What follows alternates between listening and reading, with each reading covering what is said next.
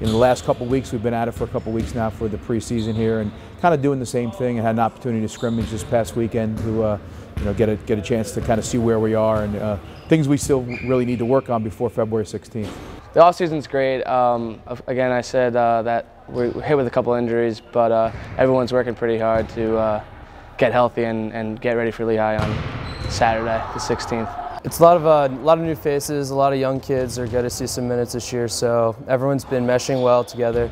It's sort of the older kids are taking the younger kids under their wing, just making sure that everything's going well.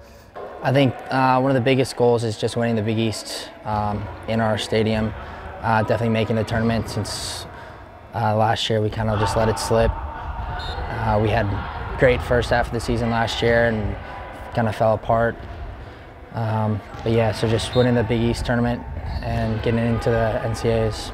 That this team is a team that hasn't gotten a lot of preseason publicity, which is nice, and I think a lot of people may be undervaluing our team. I think it's a very good team, and I think it has the ability to have a great season and surprise a lot of people here moving forward, and that's kind of always exciting coming from that position.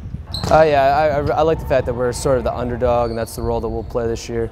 I think last year it was sort of everyone was looking at us as the team that they wanted to beat, whereas maybe we were ranked higher than some of the other teams. That's what they might have used as motivation. I think this year, being ranked behind some of the teams that we're going to play is going to be a big motivational factor in how we play. Strength of schedule's huge. I don't think we get 1 week. We don't have an easy game. We face a ton of ranked teams. And then we had, going into the season, then from there we had to go into the Big East season, which is also one of the hardest conferences in lacrosse. So we had to make sure that coming out that we start the year off with a bang. It's an exciting schedule, it's a challenging schedule, and one that we're looking forward to playing this year.